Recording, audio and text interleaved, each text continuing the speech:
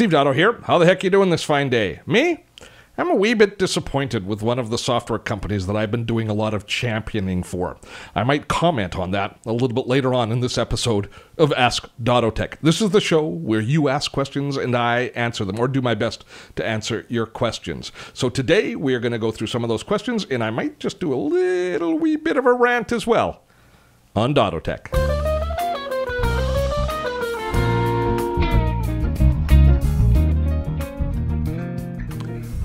Well, my rant can keep for a few moments. Instead, let's start by answering a few of your questions. Now, Ask Dottotech is the show where you ask questions. You can ask them to me here in YouTube in the comments area. You can send me an email. I will do my best to answer. I can't promise that I answer every question, but I do my best to answer as many as I can. And let's start with an email that comes from my friend Larry, who said he took my course last week on creating courses, which is awesome. I talked about the benefit of using Evernote. Question, does Evernote have similarities to Dropbox? I'm a huge user of Dropbox and wondering if Evernote would work as well.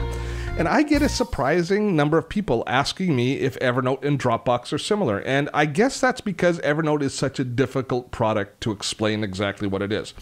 But Larry and everybody else who's having some confusion about the difference between Evernote and Dropbox, here, allow me to explain it to you.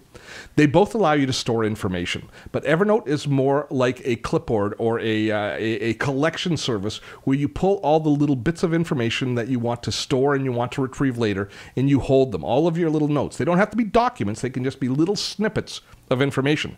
Dropbox is where you store and possibly share and possibly back up documents. So for example, if you were preparing a presentation, as you're getting all of the different little slides together and getting the narrative for your presentation together, you would be using Evernote to clip all of the little bits of information into Evernote so you have them all collected in one place.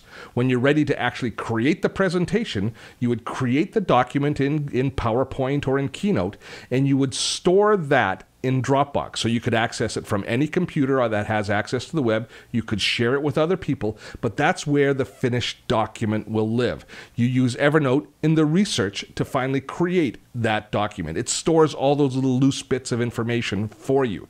That's one way of looking at the difference between Evernote and Dropbox. I hope that that helped answer your question. And next from Stuart Griffith, who does not ask a question, but answers a question which might not have been asked, but is a useful tip anyways.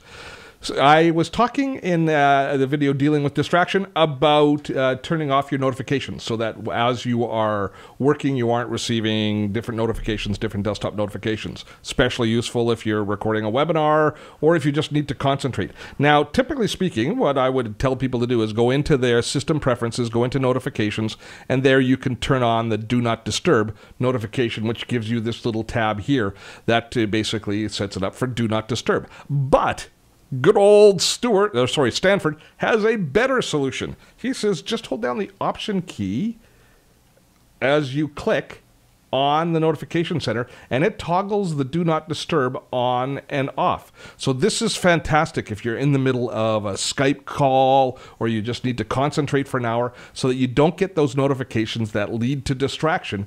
You can turn them on and off just by holding down your Option key as you click on the notification center. Thank you, Stanford.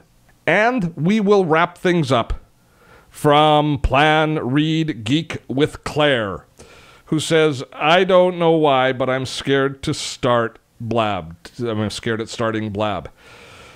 Plan Read Geek with Claire, I think you probably shouldn't bother starting with our friends over at Blab, because this is my rant. The folks at Blab, now we did a great video on Blab a way back. I loved the idea of the product.